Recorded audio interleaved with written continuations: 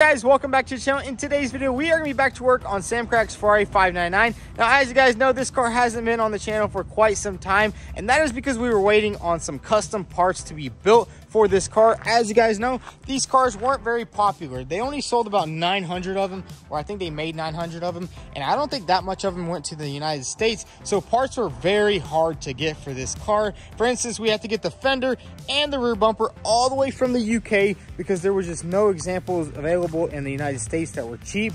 I mean, I think the only ones on eBay are like $4,000 to $5,000, and honestly, it doesn't really make sense to pay so much for parts. You might as well just go ahead and buy a nice clean title Ferrari 599 if you were gonna just buy everything from the dealer, stuff like that, because these parts are insanely ridiculous. Steering rack for this car from the dealer, $25,000, which is insane. That's almost as much as a used engine is worth for this car. But we did get a new custom oil cooler for this car built. We have an AC condenser, and then we also went ahead and got a radiator. So we could potentially get this car started in today's episode. We will have to take off the intake manifold and actually fix all the wires under there. We did get all the gaskets, and it's actually pretty simple. You can see you just basically unbolt all this, pop this side off, unbolt all that, pop that side off, and then just replace the gaskets when you're done soldering up all the wires. But anyways, let's go ahead and get this car inside and show you guys all the parts that we have for this car.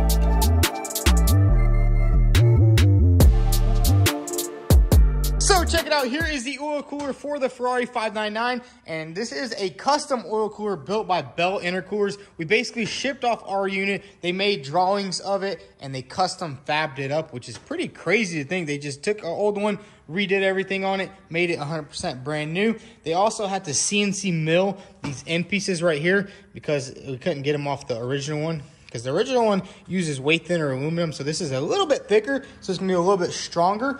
And then they also pressure tested our lines. So basically this thing is almost ready to install. Then we have our radiator right here. And look at the difference between welds on this radiator and then look at the welds on the oil cooler. They just did such a better job. This one is a little cheap radiator off eBay, but honestly, I think it's gonna do the job well, and it's gonna be good, and it was way cheaper than buying a new one from the dealer. But before we can install the radiator or the oil cooler, we do need to address the fan shroud. As you can see, it's super rusty right there because it's been sitting for so long, and there's also some pretty serious damage. You can see it kind of ripped that, so we're gonna have to re-weld that, sand everything down, and get this thing painted up. And the oil cooler actually bolts on right here, so we gotta straighten all this out. So let's go ahead and disassemble this shroud, get the fans off, and gladly the fans were not damaged. But let's go ahead and strip this thing down and get it rebuilt.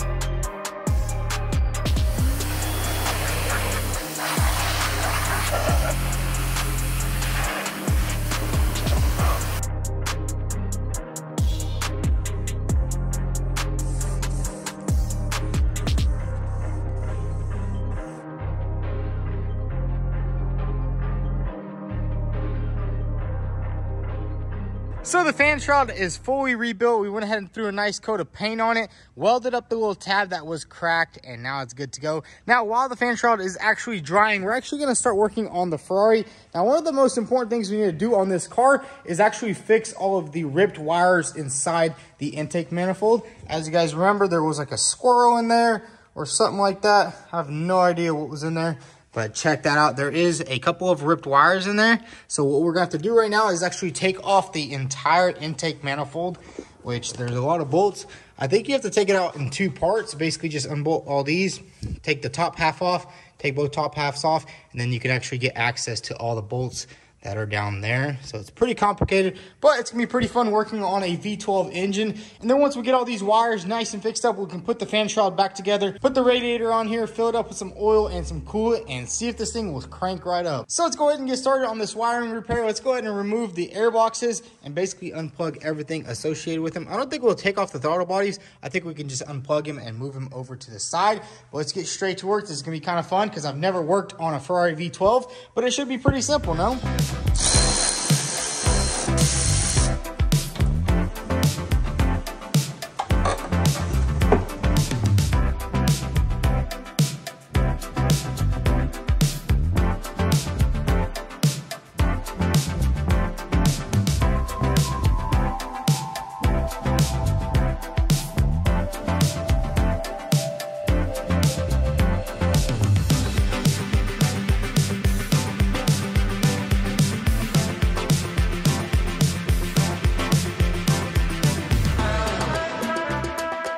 So we got everything nice and removed. I also went ahead and took off the hood and also that cowl piece right there so we can get to the bolts in the back. Now I'm thinking you just unloosen these bolts right here. They're 10 millimeters and hopefully it will just slide over. I don't think there's anything under here. Maybe there is. I might have to go watch a YouTube video and see exactly how to take off these plenums because either there's something under there or this is just for looks right here, which it does look really cool. And I gotta say, these little connectors right here are terrible. They should have just used the screw connectors because I guess over time the rubber erodes and then everything becomes super loose. So we'll probably just replace all those with the screw together clamps. But anyways, let's go ahead and take off both of these plenums.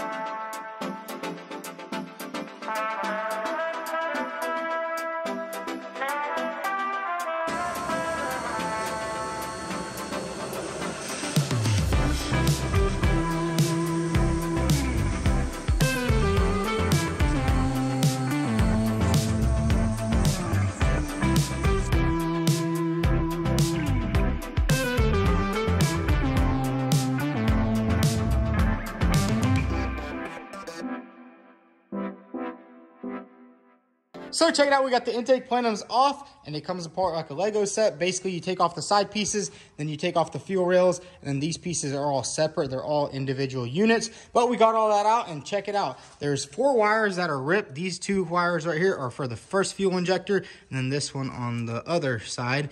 And I guess either a rat, a snail, or a squirrel was in here just chewing up these wires. They tasted, they're like, oh, we don't like this Italian cheese. And that's pretty much all they tasted right here, just these 2. They didn't go any further. We're definitely gonna get the borescope out and check all the wires in the back. But if everything's good, we won't really have to mess with anything back there because it just becomes a big old jungle of wires and vacuum lines. And I don't really wanna get too deep into this car because honestly, this is the first time ever working on a Ferrari and it is pretty sketchy, especially right here. Definitely gonna have to cover up these valves, make sure nothing falls in there. But I think we're gonna go ahead and think of a solution on how to fix these wires.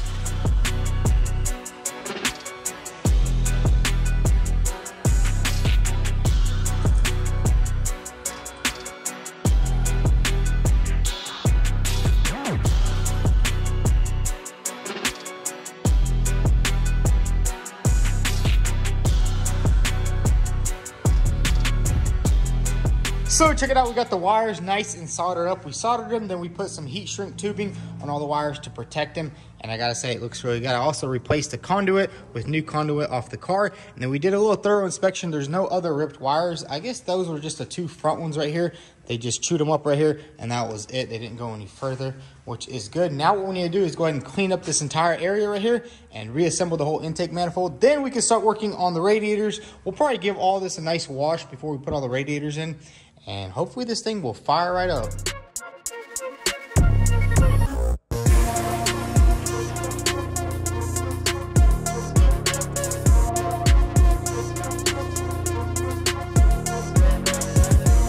So we got the engine reassembled, and I can officially say I am a Ferrari mechanic. Everything went back together nicely. We also replaced the old crush clamps with these nice little bolted on clamps.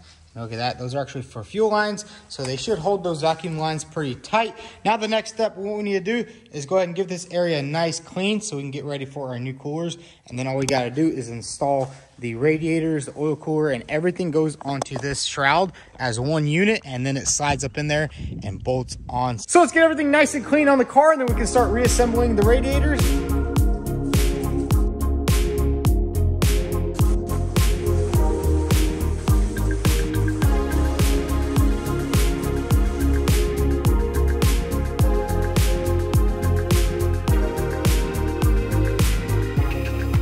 So check it out, we gave everything a nice wash, and then I went ahead and put the steering rack on. I also put all the lines for the AC back together, and man, I gotta say, everything came together nicely. We got the AC little thing right here. We had to replace it, and we got all that back into its original spot. And it's pretty crazy. After being apart so long, I was able to just put everything back together exactly how it came apart. Everything is looking good, all the clips, all the bolts. And I do really love how Ferrari uses these little clamps right here that bolt on instead of clips with plastic that can break over time. Everything is back together up here in the front. Now it's time to go ahead and reassemble the entire cooling system and get it under here so we can get this car running. So we got the fan shroud all nice and painted. It's nice and dry. Now it's time to go ahead and reinstall the fans. We're also gonna bolt on the oil cooler, bolt on the radiator, the condenser, and the power steering cooler onto this one fan shroud, and then we can slap this thing under there and hopefully put some oil in it and get it running.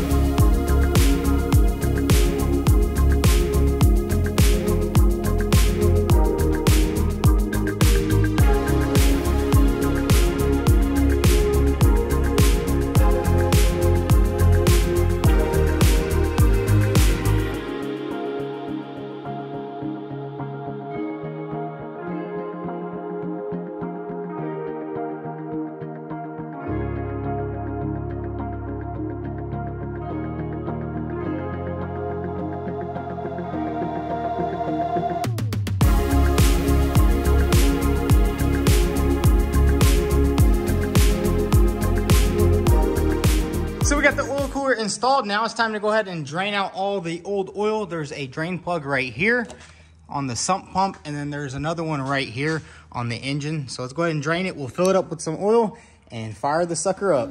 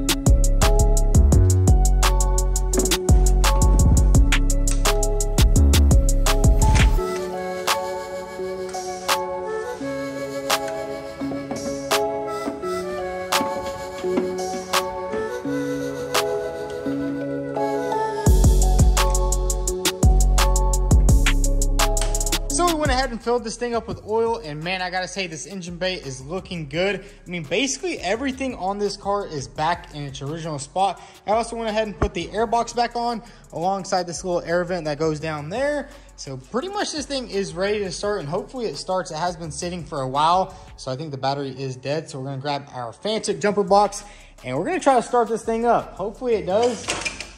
We got a new oil cooler on there. We got everything set up, got everything plugged up, bolted up.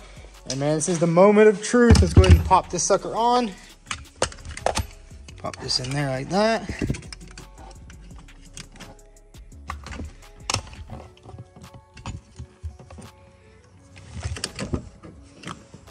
All right, got 6 volts. We'll ride that real quick. And it's making noise. All righty. Let's see what happens. And we do have a lot of lights on in the dash. Hold the brake. Start button. What the heck? Doesn't do anything. That's weird. Maybe this. Nothing. There does seem to be a line right here. I think that's for the gear shifter. And I'm pretty sure you're supposed to be in neutral whenever you start these cars. I know my McLaren won't start in gear.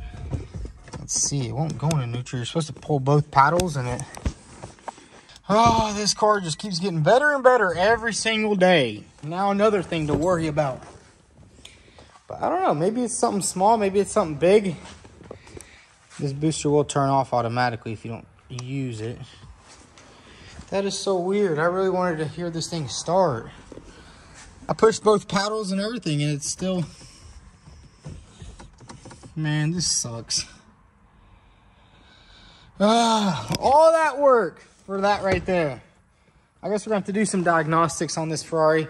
I'm not sure what to do with it, but I'm a little burnt out with it because we already did so much work. I mean, the car's almost done. Basically, all you have to do is get this thing painted, put the body panels on, and you're good to go. I mean, it has steering, it has all the suspension, got the oil cooler on, the radiator, the fans. The only thing missing here is a power steering cooler and the AC condenser. And the front end of this car is pretty much complete. So guys, that's gonna be a wrap for today's video. We got a lot of work done on this Ferrari, and honestly, we're gonna have to do a lot of diagnostics and see exactly what's going on with this car. Because I mean, this thing hasn't been started in over 2 years. So maybe it's something simple, maybe it's something big, but I think we're gonna hold off on that maybe over the weekend and then check it out. We got the Ferrari F430. We are waiting on some parts for this car. We went ahead and ordered the frame pieces from Fur Parts. Both of those frame pieces, we ordered them, and they should be here probably next week sometime, so we can get this sucker all welded up nicely.